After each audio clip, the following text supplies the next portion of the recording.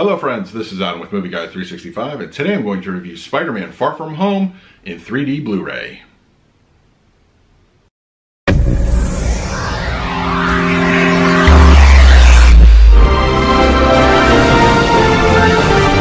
Channel, please hit the like button, subscribe, hit that bell notification. I put out videos every single day. You can also find me over Twitter and Instagram at MovieGuy365, as well as over at the Disney Magic Hour podcast. I will leave a link for that in the description.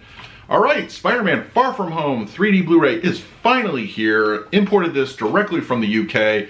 Normally I go to either Amazon or Zavi, and in this case I went to Amazon, and I was kind of nervous about that one because typically I don't get a lot of slipcovers when I order 3D imports. But as the fates would have it, I got one this time. Very happy about that.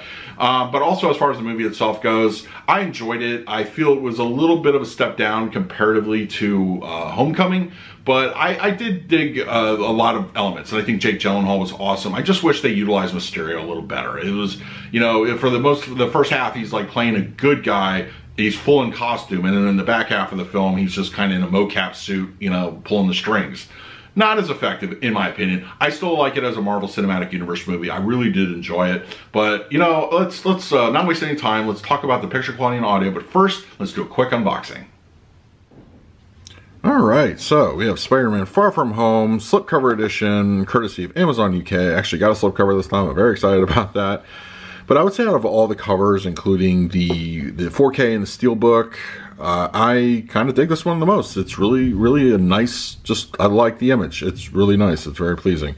So, and then we have the spine here, as well as the back cover. This is like exceedingly dark to read. Like you know, I have trouble a little bit seeing the small print, but I like got to shine like a flashlight to even read these details, honestly, and even then it's tough. But no, it's just a nitpick. But all right, so let's pop this open. And of course our basic, you know, same thing. So pop that open, cover art, and I believe the disc art here is actually almost the same from the retail releases here in the States. I could be wrong. I have to double check on that.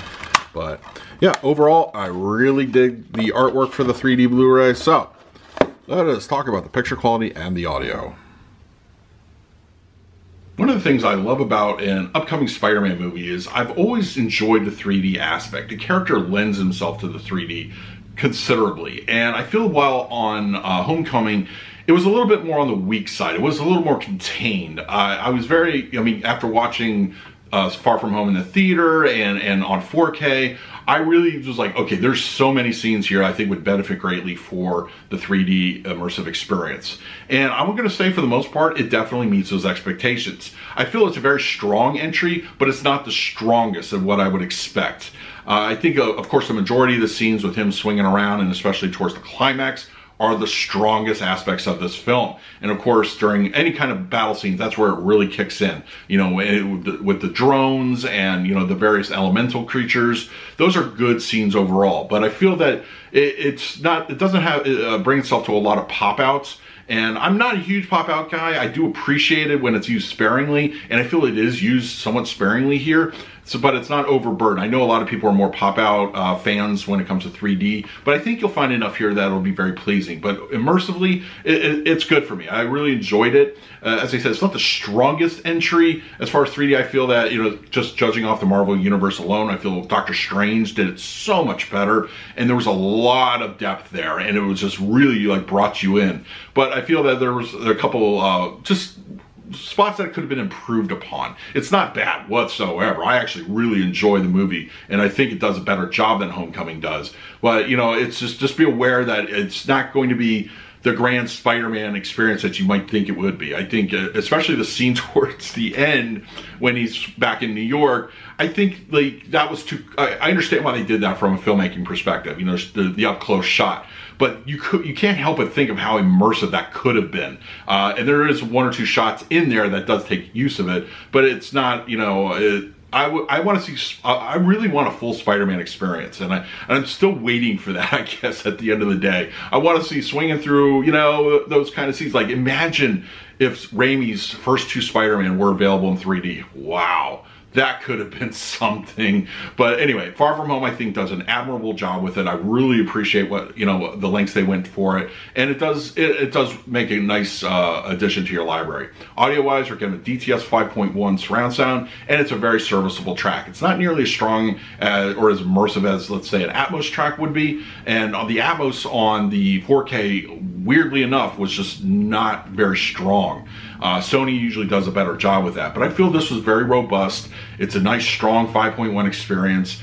Your surrounds are actively working at pretty much any given moment, whether it's, you know, little ambient noises or, you know, things that happen during major action scenes. You know, the drones are a big factor there. Like, you get a lot of whiz, whiz, whiz and that sort of thing, and it's just a really good overall audio experience. LFE kicks in nice and appropriate times, and, you know, as far as front channels go, everything works great. No issues there, no dialogue, you know, problems whatsoever. Everything's very clear. So yeah, I'm gonna go ahead and give Spider-Man Far From Home 3D a solid A-. I think it really is a good track, or good audio video experience. 3D is good. I think it just needed just a little bump up slightly, you know, just a little bit more. I think there were opportunities they missed, but I feel overall it's a very good experience, and it's a very good disc. It's absolutely worth checking out. You can freely, as I mentioned earlier, you can order that from Amazon UK or Zavi, or, you know, there are various other places you can import this, as long as you support the format like I do. Just, you know, it's still being made, people, so definitely check it out if you can.